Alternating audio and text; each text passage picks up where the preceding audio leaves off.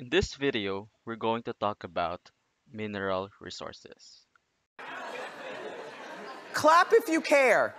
Mineral resources can be divided into two major categories, metallic and non-metallic.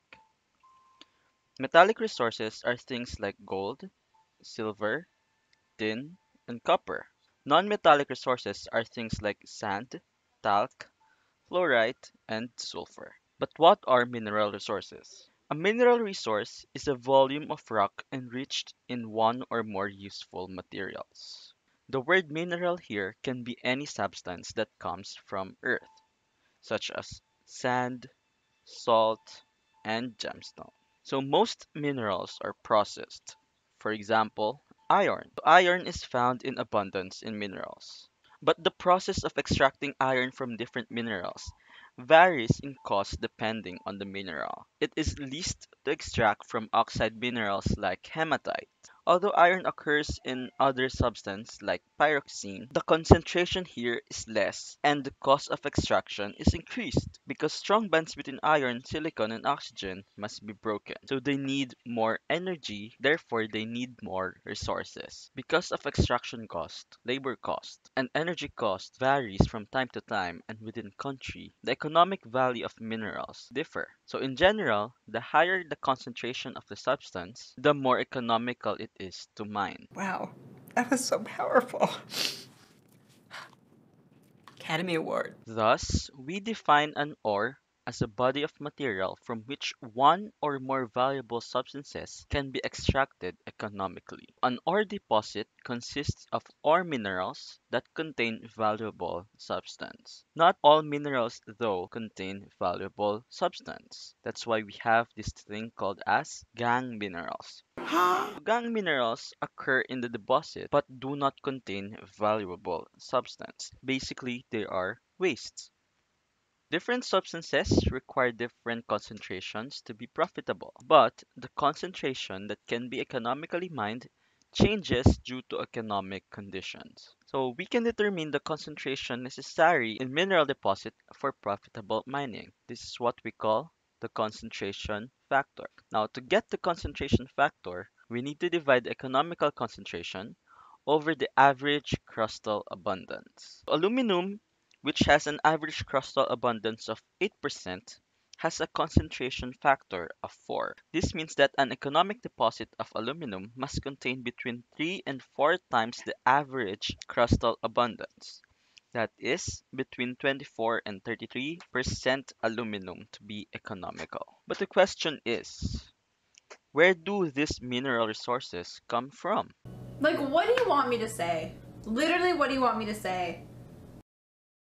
Mineral deposits can be classified on the basis of the mechanism responsible for concentrating the valuable substance. We have five origins. Number one is the magmatic ore deposits, hydrothermal ore deposits, three sedimentary ore deposits, four placer ore deposits, and lastly, residual ore deposits.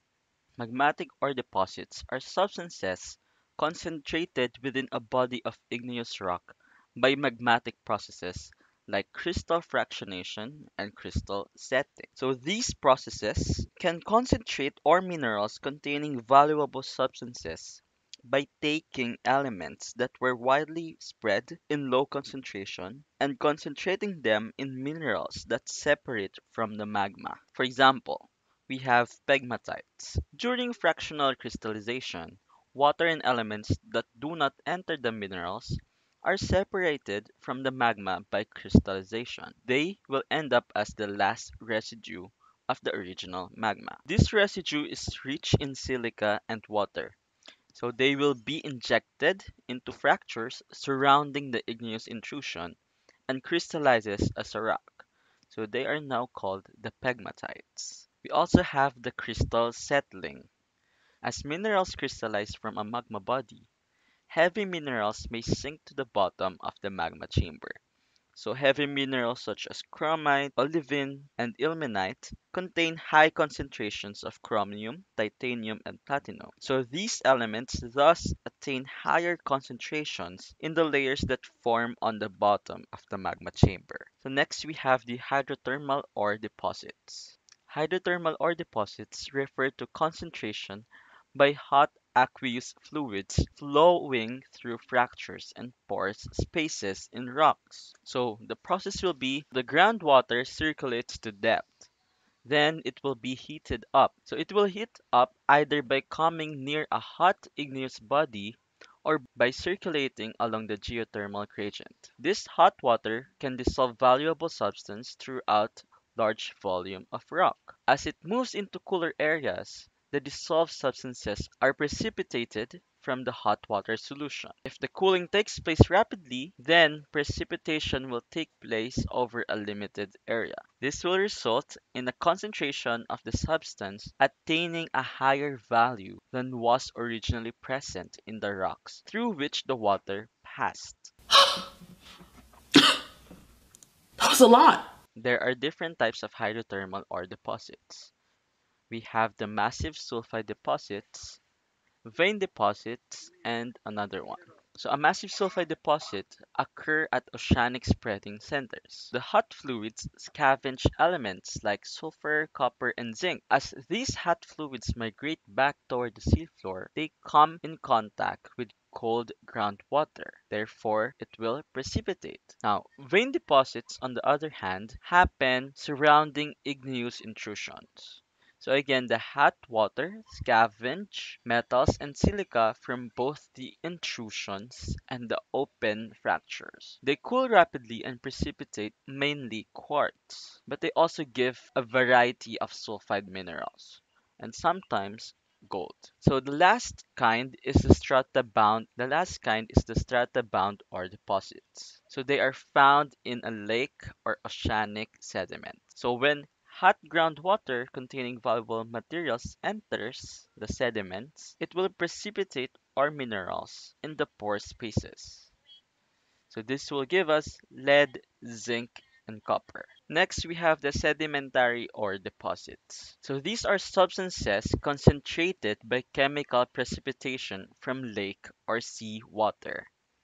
So the term sedimentary here is restricted to chemical sedimentation only. So this is where minerals containing valuable substances are precipitated directly out of water. So we have two kinds of sedimentary ore deposits. Number one is the evaporate deposits and the iron formations. So for evaporate deposits, this type of deposit typically occurs in a closed marine environment where evaporation is greater than water inflow. So as most of the water evaporates, the dissolved substances become more concentrated in the residual water and would eventually precipitate. Example is halite or salt. We also have gypsum and borax. For iron formation, these deposits are made up of repetitive thin layers of iron-rich chert and several other bearing minerals, such as hematite.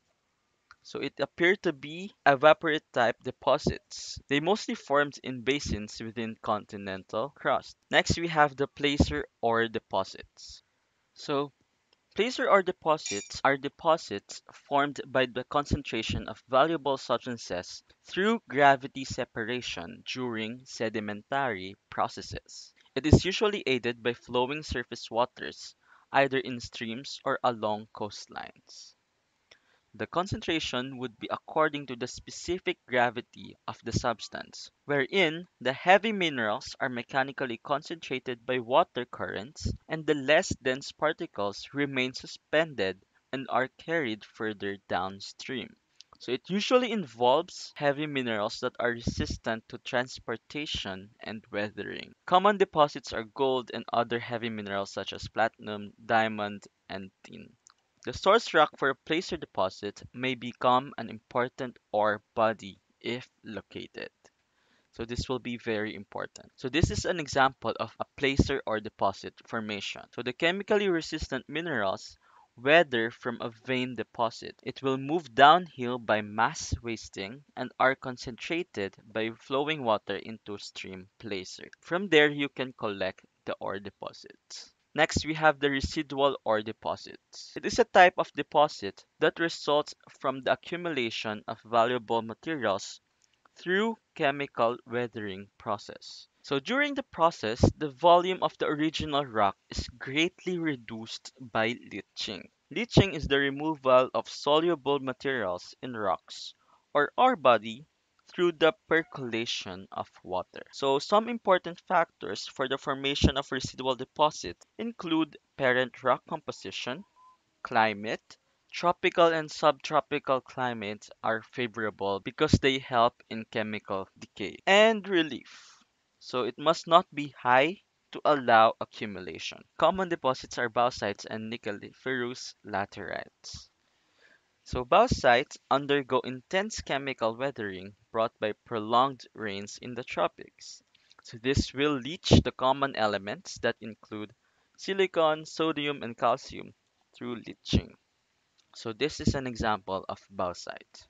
So for the nickeliferous laterites or nickel laterites, these are residual ore deposits derived from the laterization of olivine-rich ultramafic rocks such as peridotite. Laterization is the conditions of weathering which leads to the removal of alkalis and silica. This will result in a soil or rock with high concentrations of iron and aluminum oxides.